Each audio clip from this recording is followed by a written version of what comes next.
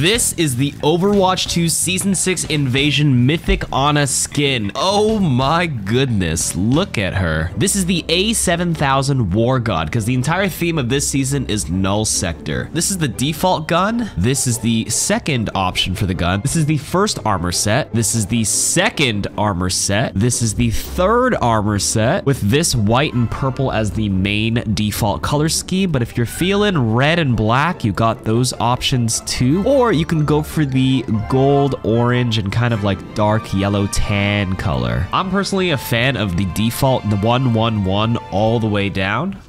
When you first select Ana, you get a nice little animation on the hero select screen. This is what it sounds like.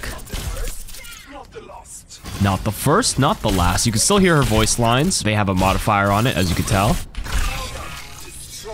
I think this is the best Mythic skin they put out so far. What do you guys think?